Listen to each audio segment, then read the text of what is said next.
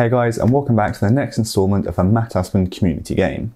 Today is just going to be a quick one to announce that we are now starting to write the GDD, or the Games Design Document. Now, if you don't know what a GDD is, it is a very useful document for a games design document, obviously, where we basically store all of the information about the game, so everything you need to know about creating this game is going to be stored inside this document.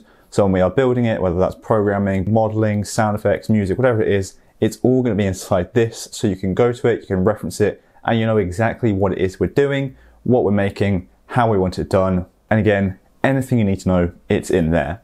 So what I've done is I've created a template which we're going to use, which will be linked in the description down below, and I'll go to my computer in a minute and show you more about it. But again, it's a rather large template which I've made, it's very detailed, so we have all the details in there that we need. So we're going to start writing this up now, and the main way we're going to be doing this is basically, you won't be editing it yourself, I'll edit it, but you can send me what you want written in there. So whether that's via the Discord server, Discord DM, or email it to me, either one is perfect. I prefer Discord DM, just so I know what it is we're doing, but you can all discuss it in the Discord server, then I'll actually write it in there, because if I let everyone write in there, it'll be absolute chaos and it wouldn't work at all. And also, when you look at it, it should just be a viewing version of it, so you can only look at it. Please don't request access to edit it, because you're not going to be getting that access and it will just fill up my emails with requests. So please don't do that.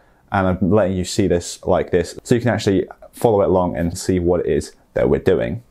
And again, you can look in there to see what it is that you want to maybe fill in. Now, to a lot of you out there, this part of creating the game is the boring part. I personally don't think that, but a lot of people do, because it's just writing. You're not actually doing the thing, you're just thinking and writing down.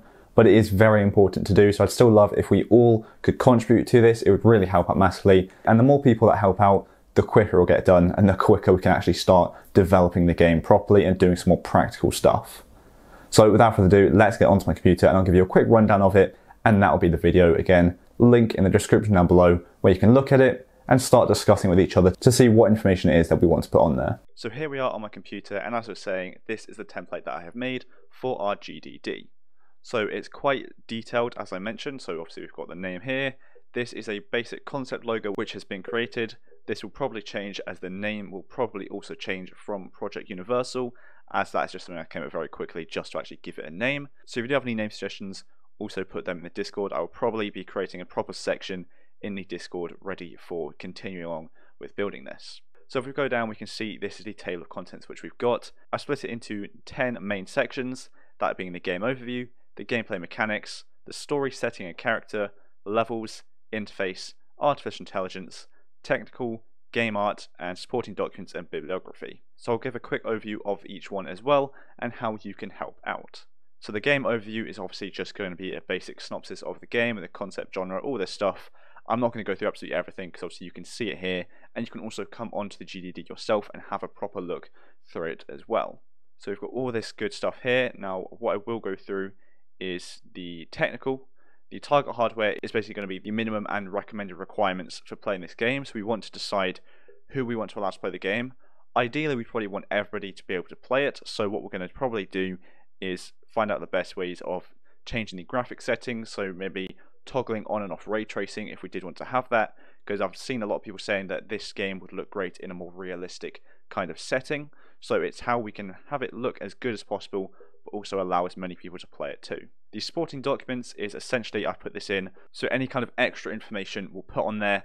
So let's say we want to link to a video of another mechanic in another game, you'd put that under here. So you might say where you're actually writing it. For example, in the gameplay mechanics, in the mechanics you'd write such as this mechanic from this game, and then you say see page whatever it is, go to the supporting documents on that page where you'd have the link to the video. I just personally prefer to set it up that way, as it keeps it all nice and organized, so everything you need is in the supporting documents here. And the bibliography is also very important, so anything that you reference is going to go in the bibliography, so you need to reference that video. Any images you use, any information, anything you need will be need to reference in this bibliography. Now, what I'm going to be doing is I'm going to be doing Harvard referencing, as that's the way I've been taught in college and university. It doesn't really matter which way you do it, but Harvard referencing is a good one. Now, obviously, I can't imagine a lot of you will know how to do that, so I will do it for you, don't worry. Just send me the link to what you've used, what you've referenced, and I will then do the Harvard referencing based upon that, and put that into the bibliography here. Now, if you do know how to do Harvard referencing, perfect, do that as well. It will save me a bit of time, but it doesn't take that long because I've done it so many times now, because I have to do it basically every day in college and uni. I had to do Harvard referencing, so I know how to do it very quickly, so don't worry too much about it. But like I say, we do need to make sure that we reference it. So this is what we've got. This is the basic, well, I say basic, this is the base GDD which we're going with.